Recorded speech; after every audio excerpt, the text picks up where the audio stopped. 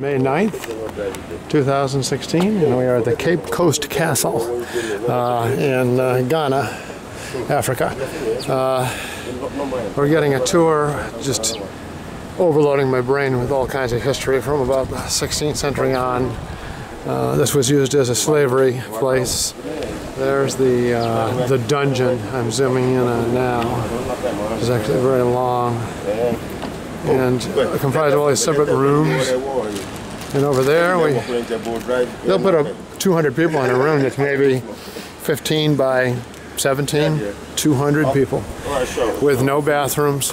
They're all peeing and crapping together, and just minimal meals, maybe once a day, some food and water. So it was just pathetic horror story, of course.